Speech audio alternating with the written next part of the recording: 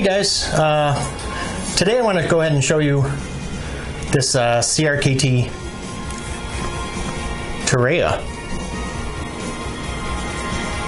which is actually designed by Steve Jernigan. And Torreya actually is an evergreen tree that's in the conifer family.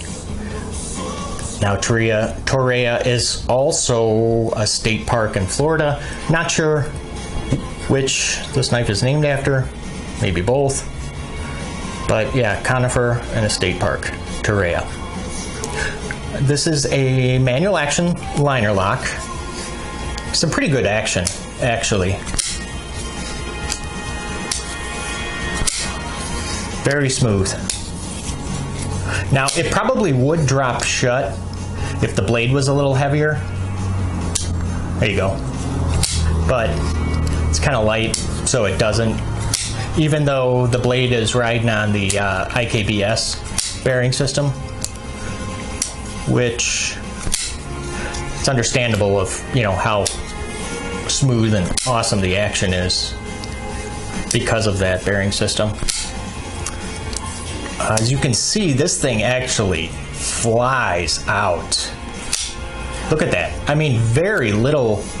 Really, it's more thumb than anything for the deployment. Look at that. Very smooth. Now the thumb stud, I actually had to move it over from the right side to the left, or from the left side to the right, excuse me, with a number 6 Torx. Not a big deal. Let's see. Oh, and you can adjust the pivot here, both sides, which is always good to see with a number 8 Torx. It's a satin finish blade that is a flat ground drop point. The blade material, 7CR17 MOV. I don't know why in the heck they went with that blade steel, but it's on here. 7CR17 MOV. Yeah, not exciting. And you'll be even less enthused once you hear the price of this, which I will get to here shortly. I want to go ahead and run down the specs for you. Now, first, you notice this sheath that's sitting here. That is because this knife is manufactured clipless. And what you do is you use this crappy looking nylon sheath. Junk. Get that crap out of here. What I went ahead and did, I just added an aftermarket clip. I don't know, came out pretty good. So if you look at the flip side, the 2 body screws for the scales, I just went ahead and used that existing pre-drilled hole, and then I had to drill a very small hole myself. The specs. This is a 3.5-inch long blade with a cutting length of about 3.4 inches. The blade is about 0.10 inches thick, or 2.67 millimeters. Now the width at the widest point is 0.962 inches. The handle is a little over 1/2 inch at 0.59. Speaking of that handle, that I measured comes to 4.9 inches and has a closed width at the widest point, again, of 1.2 inches, which gives us an overall length of 8.37 inches. So a good size knife. Really good size knife. But it is slim. It does carry slim in the pocket. But blade steel, goodness. So needless to say, this knife does not see too much action. I just don't trust the 7CR17 MOV. The handle scales, like brown micarta with the stainless steel bolsters, which makes it, I mean, it's a really good looking knife, I think, which is actually why I purchased it.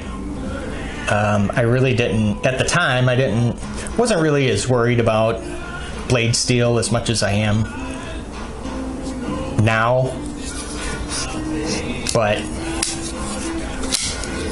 now this does have just the regular standard liners in there for the liner lock. The construction on the spine, closed completely. The weight, let's talk about the weight. Let me go ahead and get my scale out here. Make sure you guys can see that. 1 second. 1 second. Good. Zero it out. Let's see, this baby weighs in at 5.3, 5.4 ounces, 5.3, 5.4. 5.4 ounces, which is roughly the same as 1, 2, 3, 4, 5, 6 AA batteries.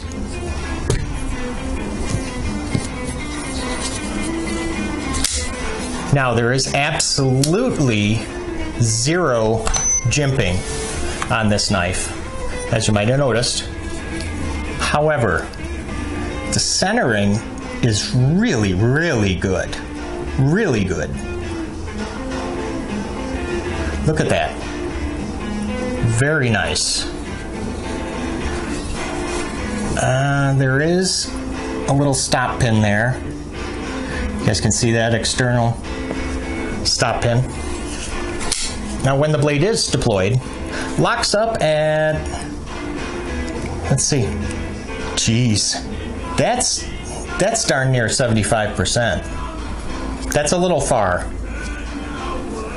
But you know what, I don't really carry this knife very often, so, you know, whatever. There is a good size lanyard hole to accommodate some paracord. And the price, 50 bucks. 50 bucks. So 50 bucks for 7CR17 MOV. You know what, I can't recommend this knife. I can't.